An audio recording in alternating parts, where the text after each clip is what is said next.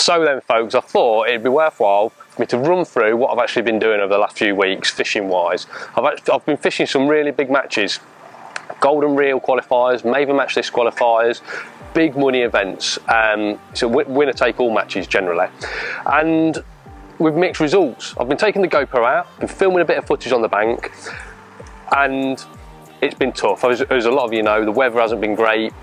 We've had really cold weather, and as you can see now, we're in blistering sunshine, but only the last 2 or 3 days has this happened.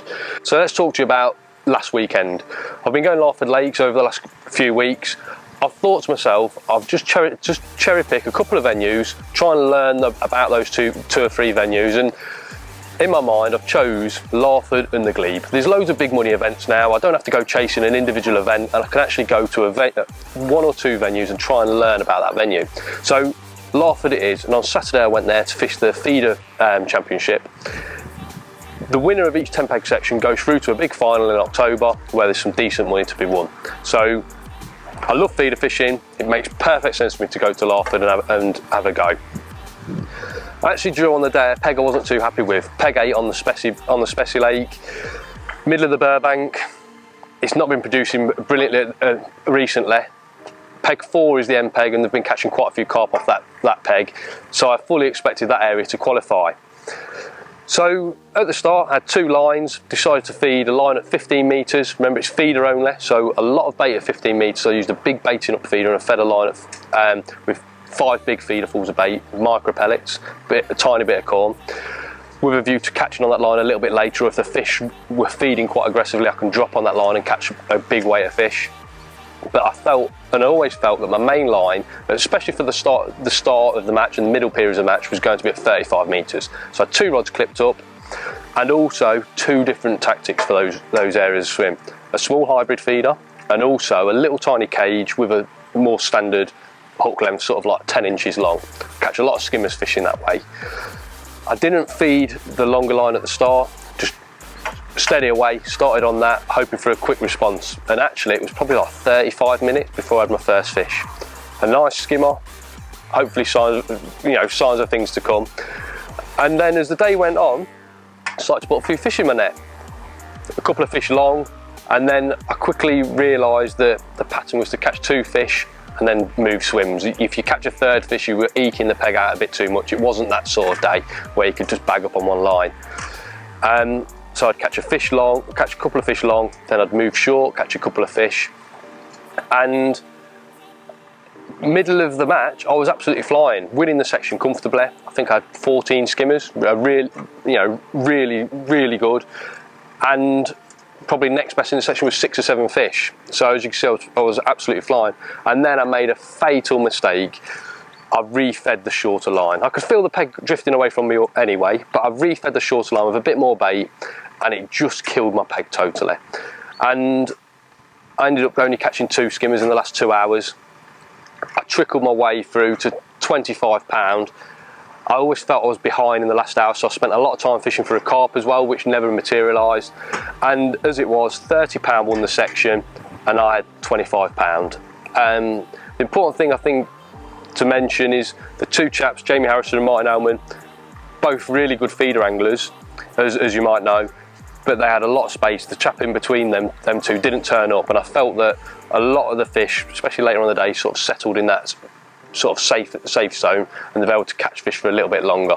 But as I say, they've been doing fantastic there anyway, so they probably would have caught that weight wherever they'd have sat.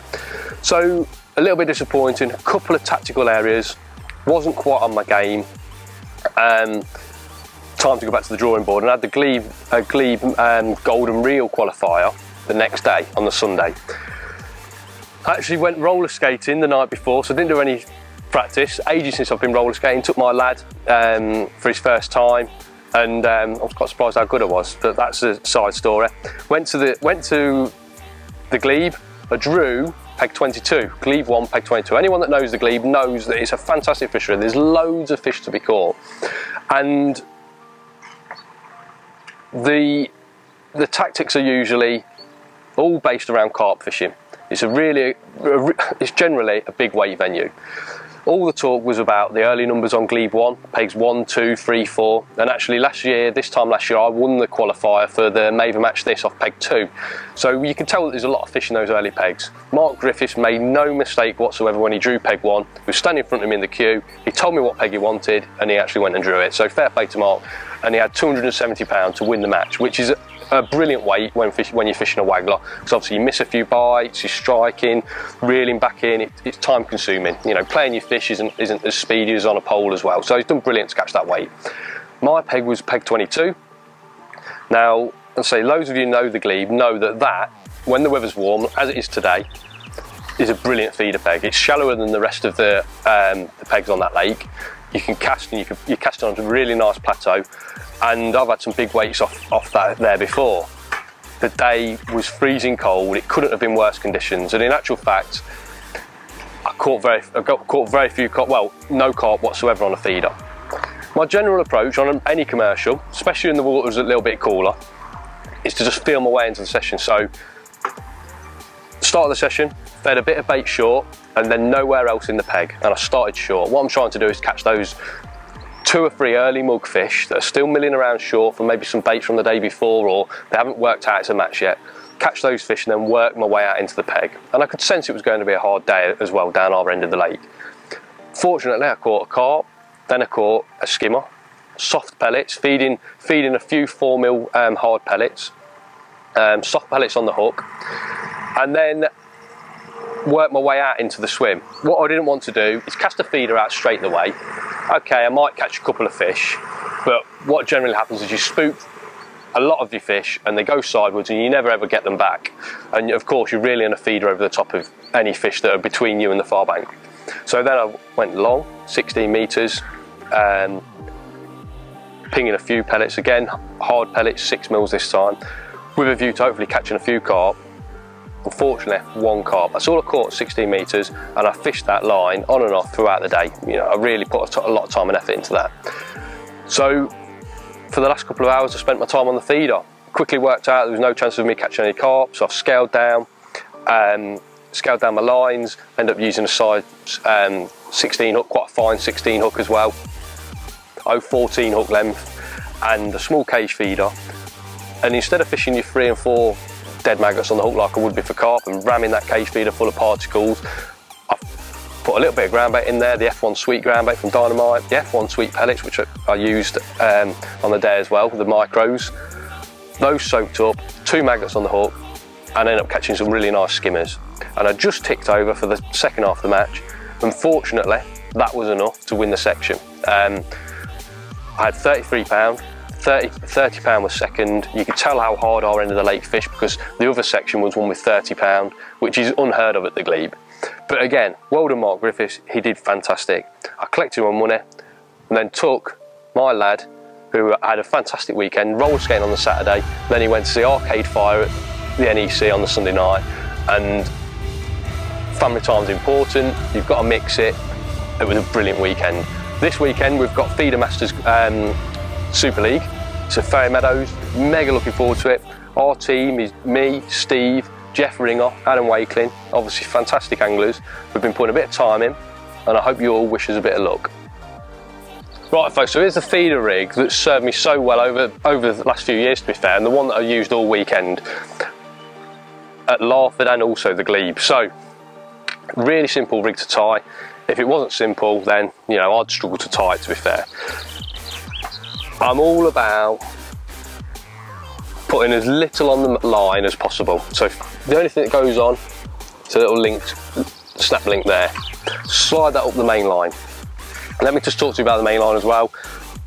I use a really robust main line. I don't want to worry about it snapping, and also the fact that it's slightly thicker than normal helps, you know, alleviate any tangles. I'm using this stuff at the minute, it's £10, 0.25, really nice, sinks really well. It's the M-Tech stuff from Midday, suits me down to the ground. Obviously if I was chucking a long way I'd probably use a thinner line and a shock leader, but for anything up to like 40 metres, that's great. Right, next thing to do, once you've slid that snap link on your lines, tie your twizzle loop. And a lot of people struggle with this twizzle loop, but again, if it was difficult, I wouldn't be able to do it. It's simply a case, pinching the line between both hands and twist it, rolling the line And what you're actually doing is you're rolling the line together. So you're rolling the line between your finger and thumb. Now if I was fishing with longer hook lengths and bigger feeders with maybe a longer drop on that link, I'd have a nice long twisted loop. But because I'm only using short hook lengths over the weekend, fishing, you know, 20 inch at the glebe is the rule there, and that's the maximum I fish. 10 inch at Larford. I want a nice short stiff boom. So once I've got about 3 inches of twizzled line, I just tie a double overhand knot. Again, it's not the strongest knot in the world, but it's a nice little neat knot.